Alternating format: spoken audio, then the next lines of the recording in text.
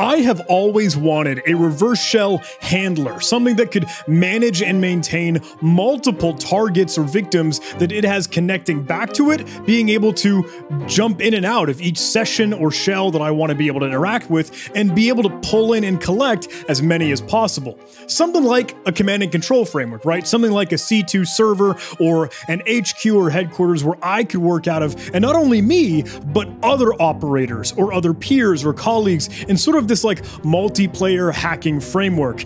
And that is exactly what Villain, the latest tool from Telemachus, is all about. And it is super duper slick, and I want to dive in and show it to you in this video. But before we do, let's take a quick word from today's sponsor, where honestly, you might be able to get to use Villain and do some super cool stuff. Roll the clip. Hack the Box is happy to announce and introduce their latest training path and certification, the Certified Penetration Testing Specialist, or CPTS.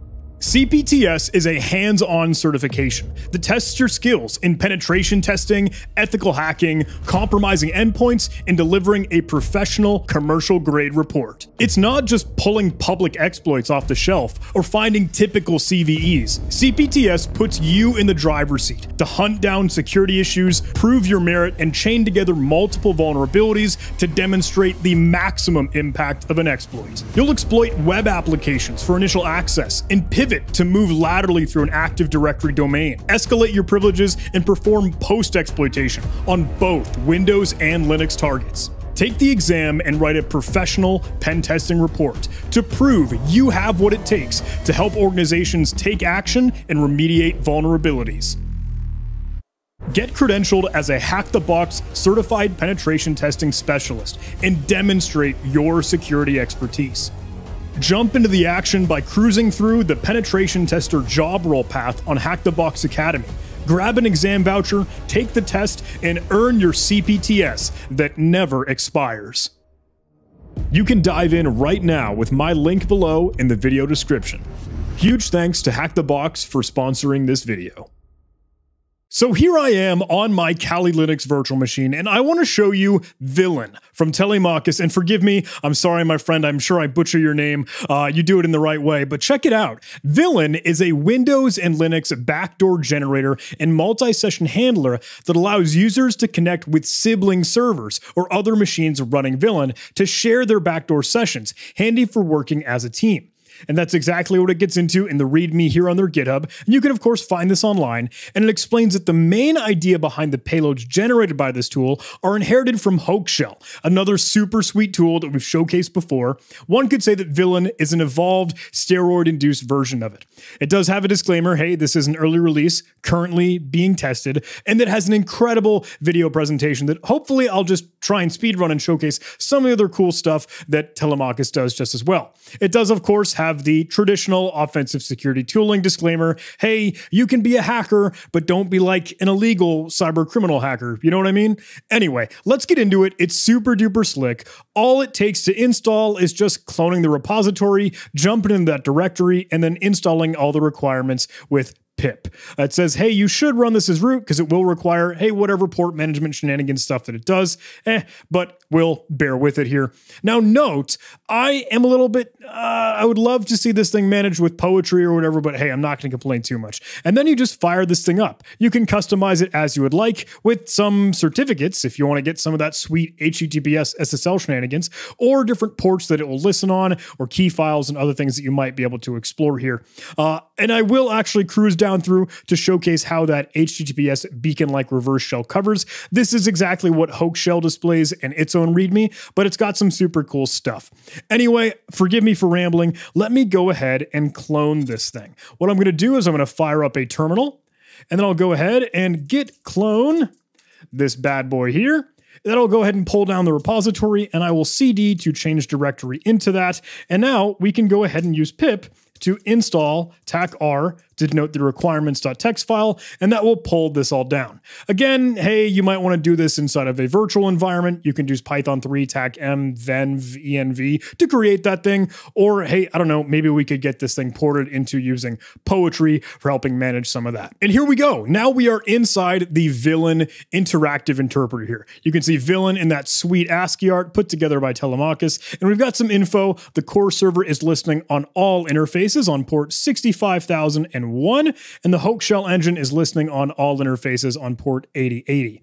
Now, you could go ahead and simply run help to see what you might be able to do here. And of course, you've got the help command. You can connect to other sibling servers that we'll play with in just a moment. You can generate backdoor payloads that you'll just use as your reverse shell syntax, and then check out what siblings you might already have been connected to, or sessions for active shells that you have, and you can execute commands into those sessions, invoke an interactive shell for each of those sessions, and then do some other shenanigans to either remove a session or set some quick aliases and nicknames for commands, whatever you might be interested in. But what I want to do is generate a payload. I'm going to need some arguments here, and I'm curious, can I go ahead and actually use help on generate? Oh, if I can type, and see what we might be able to do here. Generate backdoor payload. If you start Villain with SSL, the generated payloads will be adjusted accordingly. For Windows, you can generate the operating system as an argument set to Windows. Same thing for Linux, OS equals Linux. And then the lhost could either be your IP address or your interface. You could execute this and put it out to a file, or you might be able to specify any domains that you want to use and whether or not you want to obfuscate, encode, or allow PowerShell payloads that might run under constrained language mode. That's kind of slick.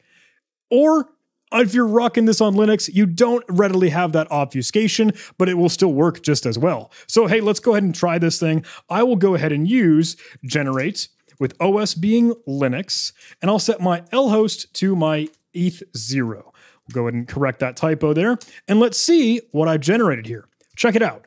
Now we have a backdoor payload triggering nohup to run something in the background with some command substitution, denoting an identifier or unique ID for this session.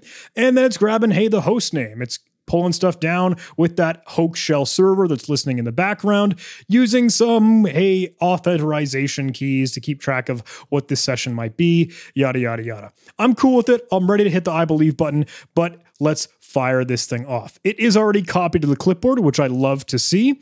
Now, if I go ahead and move out of this virtual machine, I'm curious, can I go put it into an target virtual machine?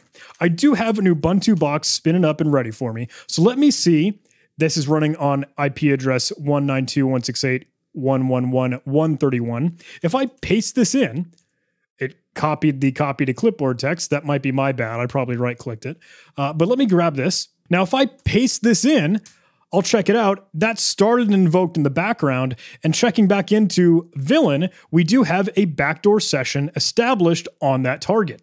Now, I could go ahead and run sessions to see what sessions I have available to me, and there it is. There is my Linux session on my Ubuntu virtual machine owned by me, and it is an active session. I could, of course, interact with that session ID if I try to use shell, and if I tab complete, it doesn't come through for me until I hit that first letter. I do need to denote, hey, B is what that session ID would start with. Then I can tab complete that. I dig it, and check it out. Here I am in this reverse shell, again, put together with Hoax Shell in the background. It is not a full PTY. It is not a full, hey, pseudo terminal interactive thing. So if you try to run commands that prompt some interactive shell, like opening Nano or Vim or whatever text editor that you want to be part of the Holy Wars with, it will hang the reverse shell because it's just running those commands back and forth, right? If I run who am I, you can see that I'm John. If I wanted to check out what processes are running, I could do that. If I wanted to go ahead and check out what my IP address is, you can get this output. And that works great. We are on that machine. Can I cat, etc. release? Yeah, we are on that Ubuntu box. And that's just it. It's a reverse shell. Now, that was fine and handy. I'm going to hit Control-C to get back to the villain prompt. And what is really the interest in this, though?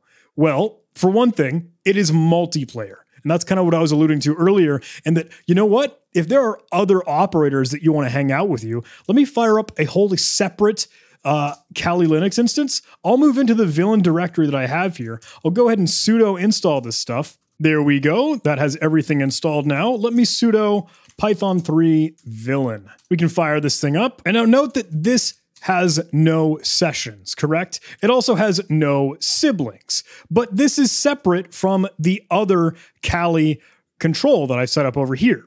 So noting that this thing is running on 65001 on the current IP address that I have here, I could connect to the other server and be able to share shells and sessions with it. That's super duper cool. Let me show you this. Let's see. My current IP address on this machine is what now? IPAS 138. Okay. So let me go ahead and bring this into the other machine and I will connect to that IP address. And I've suddenly killed this thing. Connect 192.168.111.138 on 65001. How does this look? Sending a request to connect. If I pivot back over to that other operator here, you'll get a request to connect from that other operator. You'll need sort of like a one-time pad, quick time-based thing to allow the connection, which is kind of nice. Hey, you don't want just random things jumping into your server here. But it says you've got 10 seconds to connect and actually allow that connection.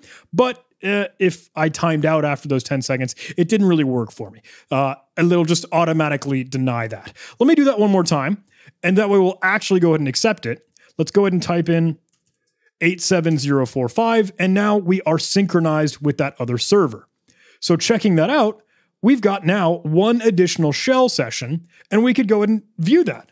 If I were to check out the sessions that I have, there is the original shell that I received on the first operating host. Now I could check out the siblings, which are the connected servers, and it'll note, hey, this is the other villain HQ.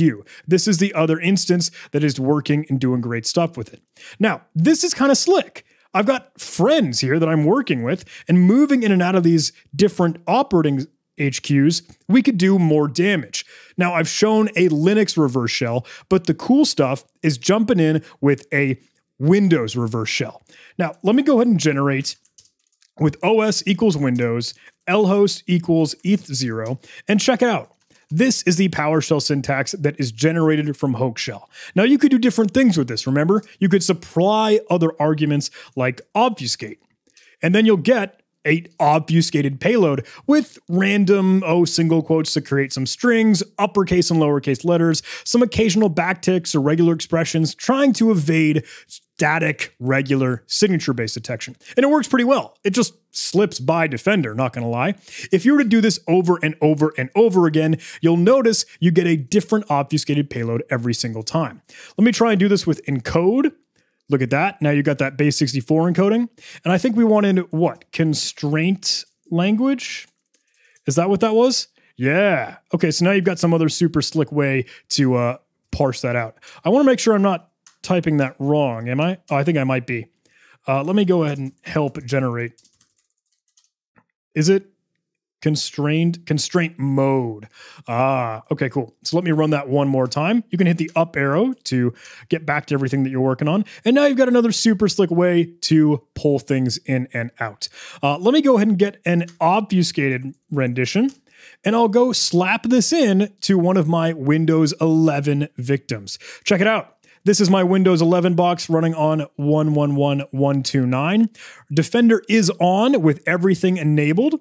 And let me just fire this off.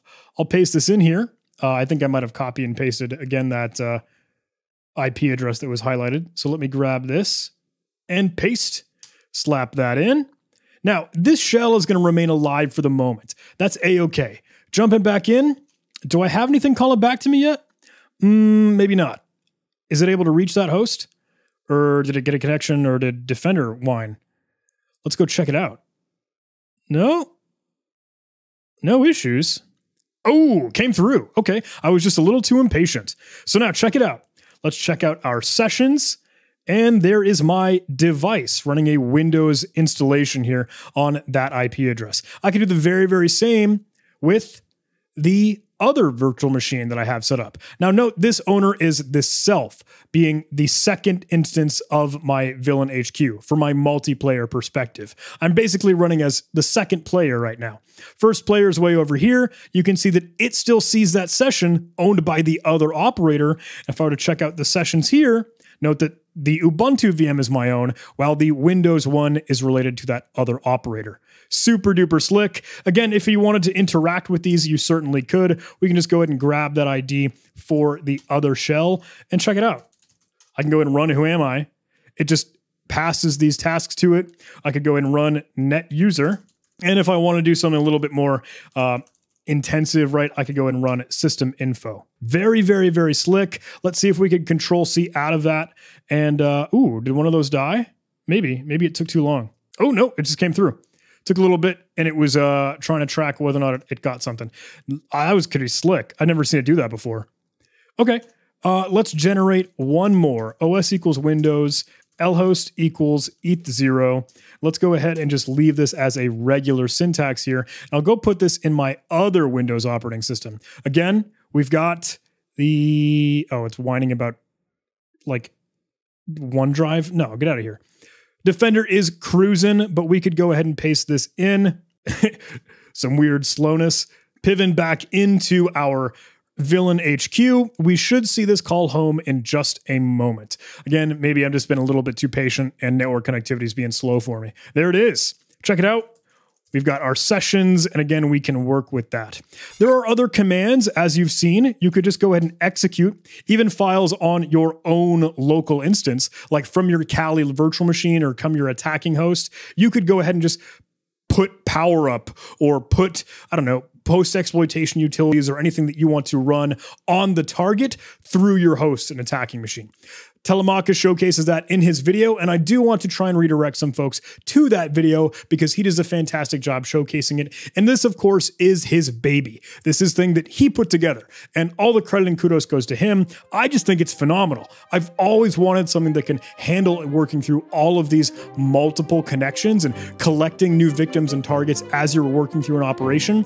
And you could do that with like Metasploit. You could do that with like another C2 framework. But this is just slim. It's just nimble. It's just keeping track of the access that you have, and that's pretty slick. With that, I hope that was a pretty cool, pretty slick, nice little demonstration of Villain, this backdoor reverse shell generator, maintainer and manager of multiple connections that is multiplayer, not just you, but for your other operators, friends, teammates, and others. Now, trust me, I think this is going to be pretty awesome, potentially on some engagements. Let me add a disclaimer here. Let me add a note. Look, it's one thing to showcase a reverse shell that is undetected by Microsoft Defender or other antivirus. I know, and folks will kind of comment on this, look, it's a TCP connection. There's nothing inherently malicious about whatever packets coming back and forth trying to get some reverse shell done. It really depends on what you do after you have a shell that could be caught by an EDR solution or by an antivirus. But it is still access. It is still getting hands on keyboard and operating on the potential target. What you do next to set off the alarm bells and the whistles and scream and shout and stuff, totally depends on your work and your OPSEC as an operator. At its core, I think it's still kind of slick just to land that shell and then do what you might further from that. Anyway, enough of me rambling. I'm super sorry. Please, please, please go give some love to Telemachus. Go give some love to all of his work. He's been doing some really, really cool projects and cranking out some incredible tools. I want to showcase some more of them between Hoax Shell and now Villain. And I think there's some other sweet stuff like www.root, and he's even got some like XSS or cross-site scripting stuff. Way too good stuff. So I hope we can dive into that. But I hope you get to play with it and you get to do it just as well as part of some of the sweet stuff you might be cruising through in Hack the Box, especially for that Hack the Box Academy, especially for CPTS, the Certified Penetration Testing Specialist. Thank you for being a sponsor for this video. And with that, I think I'm done rambling and yelling at my computer screen. Thanks so much for hanging out, everybody. I hope you enjoyed this video. If you did, please do those YouTube algorithm things, like, comment, subscribe, you know the drill. Quick outro. Hey, support, Patreon, PayPal, whatever stuff is in the description. I'd love to hear from you. Thanks again, everybody.